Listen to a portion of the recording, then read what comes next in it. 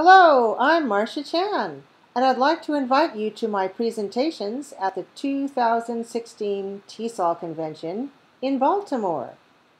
On Thursday, April 7th at 1 p.m., I'll give a paper called Pronunciation Hot Topics, A Global Perspective.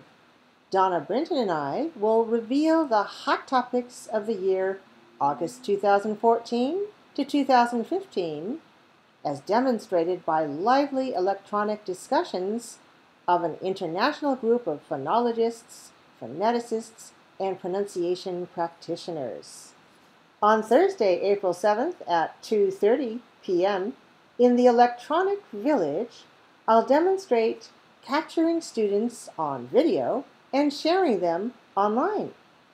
After showing some video clips of students of different English proficiencies performing various speaking and listening tasks, I'll then explain how the teacher can share them for educational purposes within a secure learning management system and on YouTube.